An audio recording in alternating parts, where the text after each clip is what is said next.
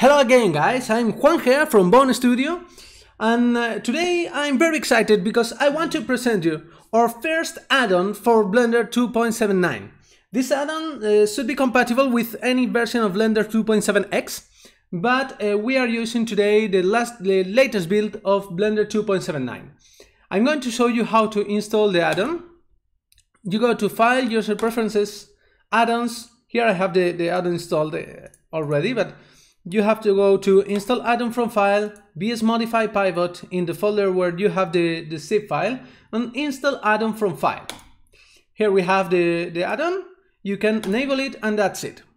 So this add-on gives you a functionality similar to the 3ds Max Affect Only Pivot function. So the add-on is located under the Tools tab in Modify Pivot. Now let's review what is it for.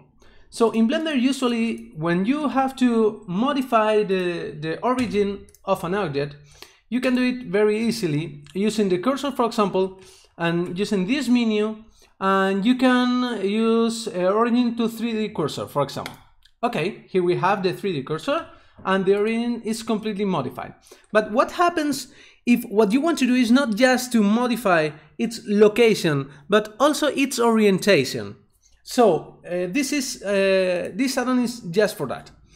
So we can create a monkey head, and now we can press Modify Pivot button. This button creates a new object called VS Axis Suzanne. Suzanne is the name of the object, obviously, and VS Axis is the name of the object created by the add-on. So we can modify this object. We can rotate this object as we want, for example. And now we are finished. So let me change this to global so you can see the change in the orientation to local, sorry. And now we can press Commit Pivot. Bear in mind that you have to have selected the axis object, not the target object, the axis object, or if this is not going to work. So Commit Pivot. And here you have, the object has now the new pivot with the new orientation and new location. Now, I found a bug where if I press rotate and Y, for example, I'm actually rotating not around the axis presented here, but around my new axis. For example, Z is rotating the object around my new axis. But if I press C 2 times, I have my new axis, but the object is not rotating around it. So have this in mind so you don't become crazy like me when I found this bug. Okay, now when I see my transform information, this add-on what gives us is a 0 transformation in everything. It's like everything is applied.